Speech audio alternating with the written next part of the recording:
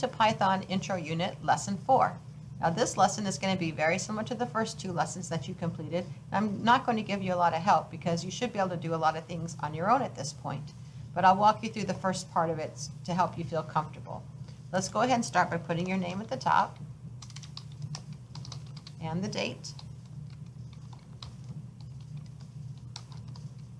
And this is the class schedule program. So what you're going to do is create several buttons, one for each class period, and you're going to display information about your class. We are going to need to import our GUI module. So remember to do your import, simple GUI. If you forget how it's spelled, just look down here and you see that we've used it. Okay, so that's what I'm going to be importing is my simple GUI. And we're going to use some global variables. Now in the past we just used a single message, but this time we're going to have 3 lines of text. So I could call them message 1, message 2, message 3. I'm going to call them line 1, line 2, and line 3. And I'm going to give each one a value. Now these values are going to go in quotation marks. So the first one I'm going to say, because this is going to run at the beginning of the code, I'm just going to say select a class period. And the other lines, I don't need to say anything in them yet. I'm going to use them inside my other function. So I'm just going to leave them with empty strings. We've done this before in App Lab, so this should be fairly familiar to you.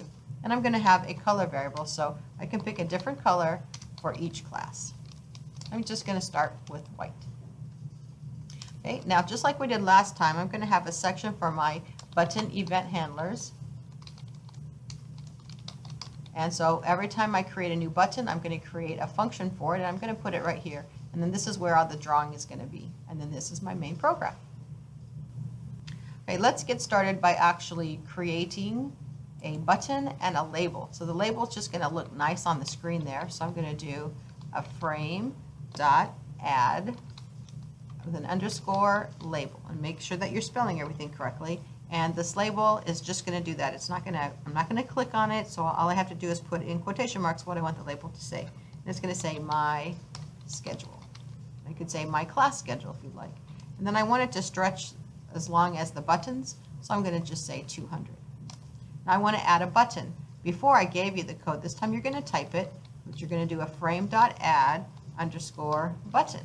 Now what do you want the button to say? Like period 1 or first hour? That's what you're going to put in quotation marks, and then the name of your function. So I'm just going to kind of do a little shortcut. I'm just going to call it like peer 1, short for period 1. And then I want it to stretch across. So I'm going to have the size of the button. So I have what goes on the text of the button, the function, and the size. Okay. So let's actually create that button, the button event handler for this button. And remember, def is short for define, and I called my function peer 1. So that's why I'm going to type up here. I always have to do my open and close parentheses and a colon. Now notice when I press enter that it already indents for me, and it's going to keep my indenting the same, consistent. So if you don't mess anything up and you just go by what the computer has, you'll be all right. Now I'm going to be changing the values of these 3 lines and my color. So I'm going to make them global, and I can just do that all on one line at the top. So I have line 1, line 2, line 3, and color. So when I make the change, it will actually take place. Now what do you have first hour? Let's say that you have my class. So I could say period 1, and I could say what room it is. Room 204. Now what do I want to say in line 2? Maybe I want to say who the teacher is or what the class is. So this would be Computer Science 12H. And then in line 3, I'm going to say the teacher. And I'm going to pick a color. And I like green, so I'm going to make it green. Now let's go ahead and test this. You shouldn't do a lot of code before you test it, because if something's going wrong, you want to know as soon as possible. So we're going to run this code. I'm going to click on my button. You see the label right there? It looks really nice. And sure enough, I get period 1, but wait a minute. Didn't I write 3 lines of code? Didn't I have the name of the class and the teacher? Where is it? I'm not getting any errors, I'm just not getting the lines. Well, let's take a look at our draw function. It's only drawing line 1, but we have 3 lines. So you're going to have to add some code here, and every line of code is going to be the same. I'm just going to change the location. So I'm going to start with canvas draw text, and just be careful if you're typing. Now instead of line 1, this time I'm going to say line 2. I'm going to do a second variable. Now what I have in square brackets is the location. 40 means how far over on my canvas, and the 100 is how far down. Well, I want both lines to start the same, so I'm going to start them both at 40. But if I start them at both at 40, 100, they're going to overlap each other. You can try it and see. So I want to move this one down, so I'm going to make this number a little bit bigger, maybe 130. And then I need my square bracket again.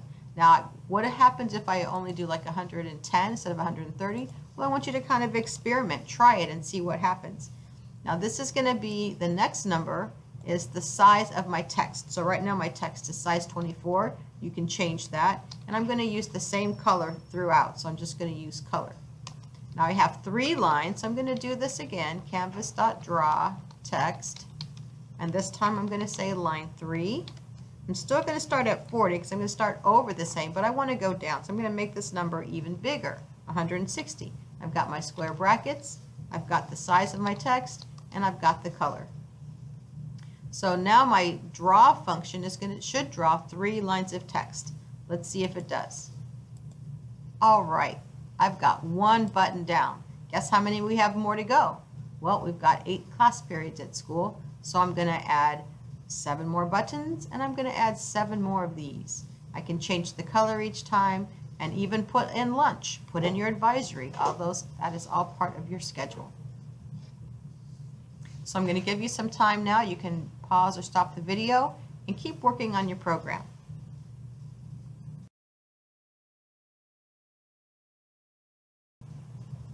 Now, one thing I want to point out to you is if you are doing a copy and paste, you need to be careful about your indenting. Remember that your definitions should always start off at the edge.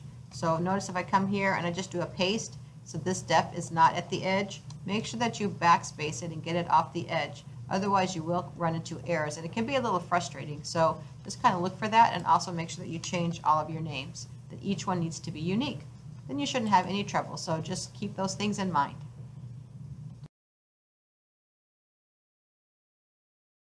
Okay, I got my program done. How did you do? When I run it, I'm going to have all 8 buttons, and then every one of them works. I've changed some of my colors. And if I can go in any order, everything works. So this is how yours should be. If you haven't done so yet, you want to make sure that you save this. You don't have to get a new URL, but make sure that you do a save, and that you're going to copy this, and you're going to paste it into your document where it asks you to. And you're going to do your exit ticket, and you are good to go.